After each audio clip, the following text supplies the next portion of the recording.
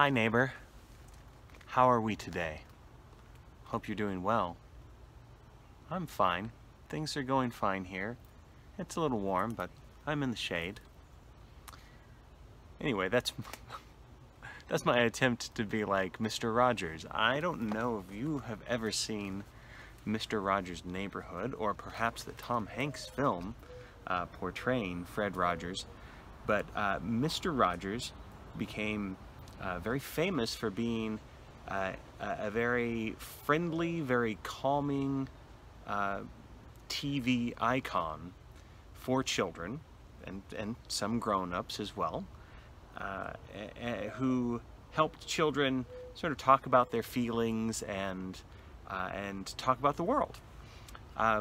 We're talking about Rogerian arguments today, and a Rogerian argument is not named after Mr. Rogers of Mr. Rogers' Neighborhood. It's actually named after Carl Rogers, who was, among other things, a psychotherapist who developed a lot of strategies so that two opposing sides could hopefully come to at least, if not a compromise or a mutual agreement, they would at least come to respect both points of view. But Mr. Rogers of Mr. Rogers' Neighborhood is a good way of thinking about this type of argument, because in comparison to the classical style argument that I talked about last time, in which the goal is to win your argument, to be confident and to know that you are right and the other side is wrong, the Rogerian argument is a friendly argument in that it is seeking a mutually beneficial outcome. So let's get to how to write a Rogerian argument. So the first thing I'd like you to think about is your audience.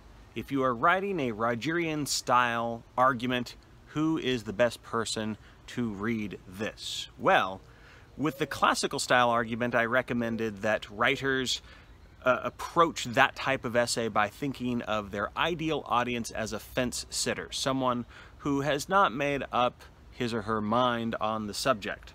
I think an ideal audience for a Rogerian argument are people that are on the extreme side of an issue. And that's not an easy audience to write for. If you imagine that you are writing an argument knowing that there are two diametrically opposed sides on the issue, and maybe these two sides hate each other, but there are at least two very distinct sides of this issue. You want to simplify things, think of political issues where we can describe a side that's on the far left and the far right. So there's a lot of issues, right? Gun control, abortion, whatever. Those two diametrically opposed sides. I don't want to talk about anything terribly political that will make you feel uncomfortable if you're watching this video and you're on a side. So I will stick with something that is still political. What's not political, but it's maybe not as caustic as other situations. And I also have an essay for you to read on it. So let's take the topic of homeschooling. So the idea of homeschooling, of having parents be in charge of the education of their children, that's a topic that many people are on the side of, like, yes, homeschooling is the best.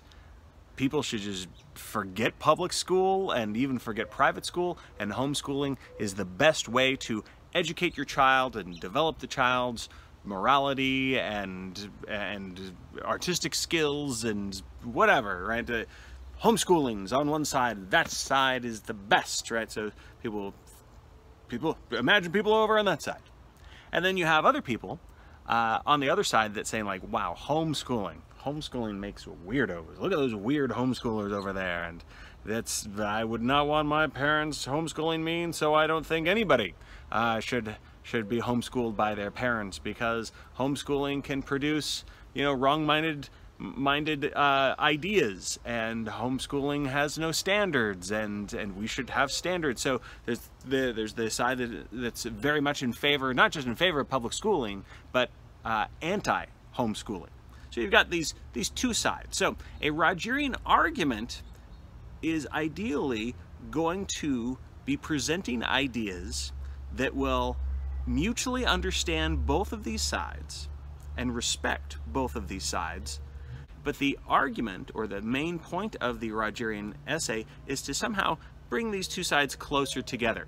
Now, with viewpoints on the extreme side of things, you're probably not going to make them say, like, yeah, now we like each other, and yay, high five to the opposing sides, and let's be friends, right?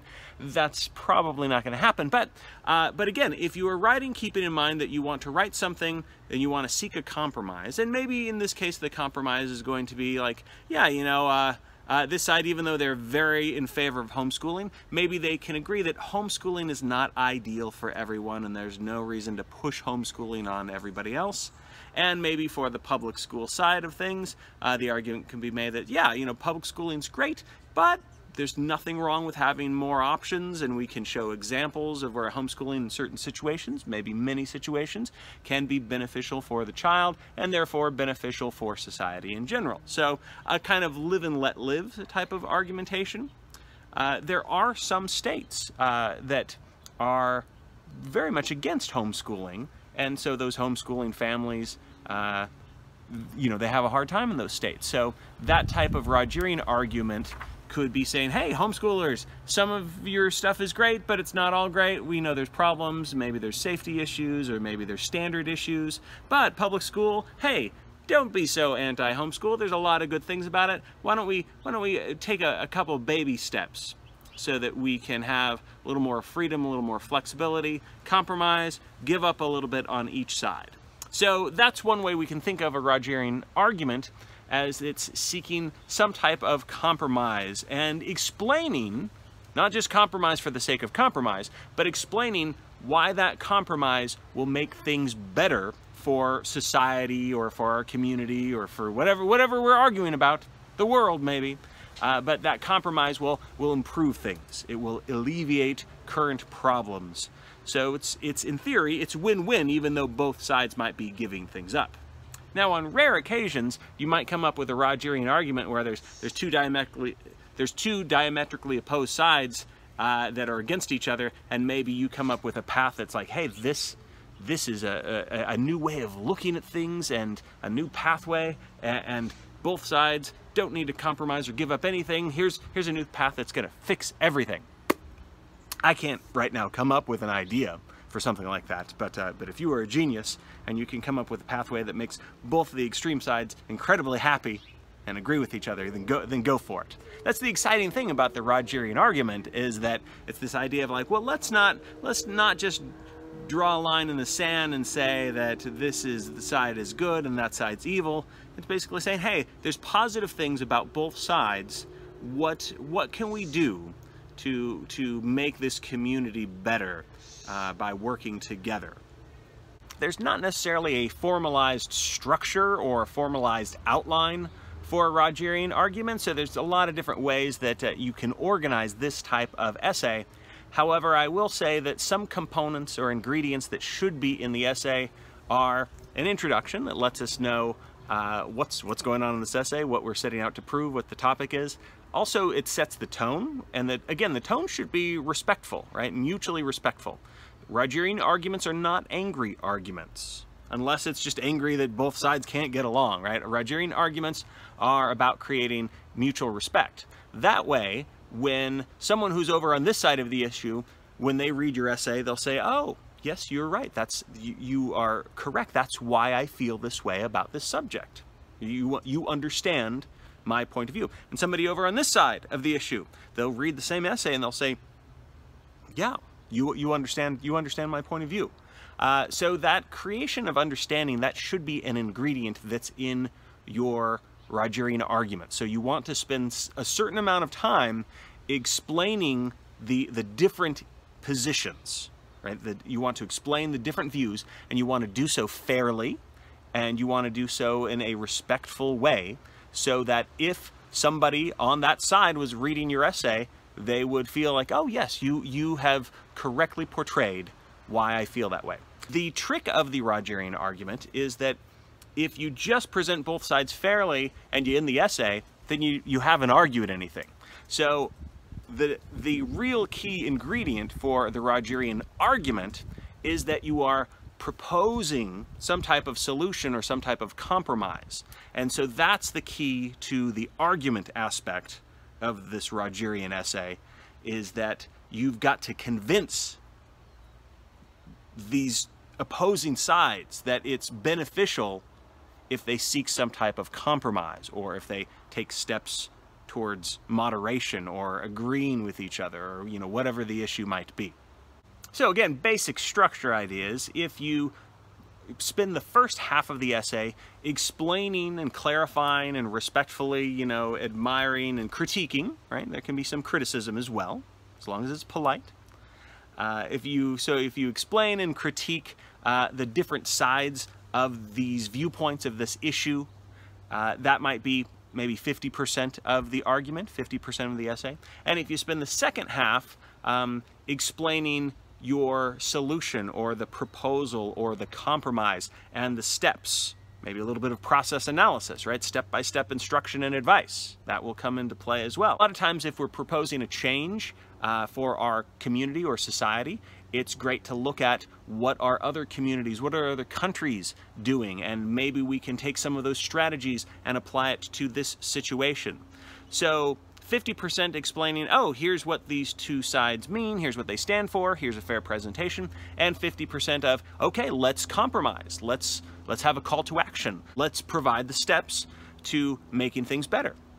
All right, so that is the Rogerian argument in a nutshell. And if you want to see a nice example of a Rogerian argument, I am including a link to one down below, so read that essay about homeschooling. You'll notice that it's written in APA format, and in my class we use the MLA standard, so don't worry about the format of it yet. We'll be talking about MLA in another video. If you've got any questions for me about Rogerian arguments, please leave a comment, or maybe you have some of your own suggestions as to what might make a great topic for a Rogerian argument.